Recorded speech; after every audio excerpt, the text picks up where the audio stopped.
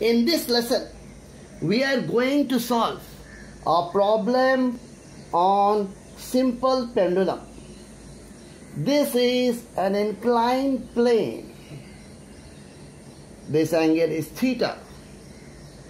And there is a cart with a T, C-A-R-T, that is sliding down without friction.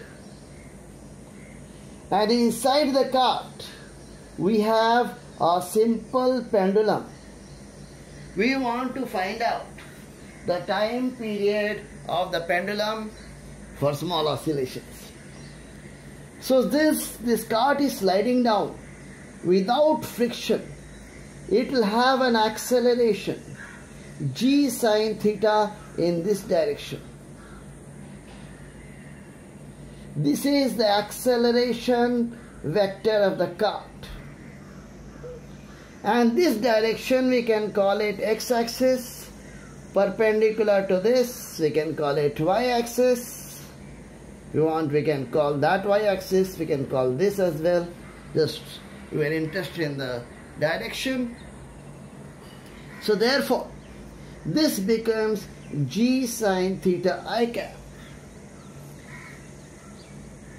This pendulum is acted upon by g, acceleration due to gravity, that will be in this direction. This acceleration also we can resolve, this g we can resolve into two components. Here g sine theta I cap, because that is the x-axis, and here g cos theta j cap, because we call that as the y-axis. Therefore, g becomes equal to g sine theta I cap plus g cos theta j cap,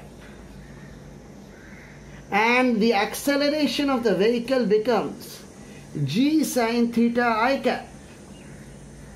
Therefore, the g effective will be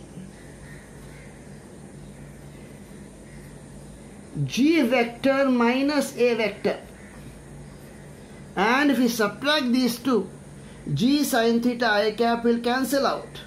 Only thing left is g cos theta j cap.